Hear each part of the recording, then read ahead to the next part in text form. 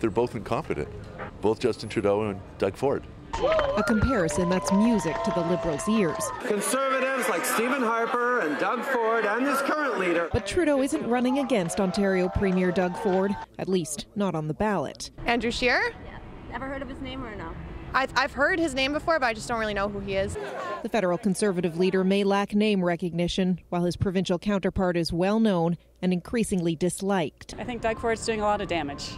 Although his party won a large number of seats in the 905 area, since that victory, his popularity has plummeted. Just a lot of the educational cuts and the fact that he doesn't support safe injection sites. The suburban areas that surround Toronto, known as the 905, are critical for both Liberals and Conservatives. Andrew Scheer is on his third day in the GTA, with no sign of Ford at a single event. In Ontario, is your bigger barrier to success Justin Trudeau or Doug Ford?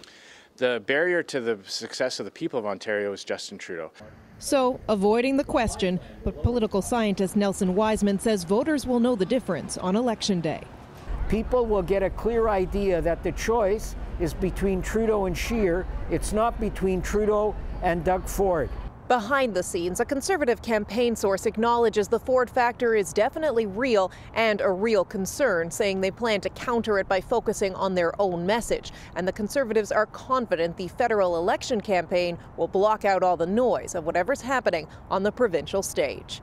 Abigail Bimman, Global News, Etobicoke, Ontario.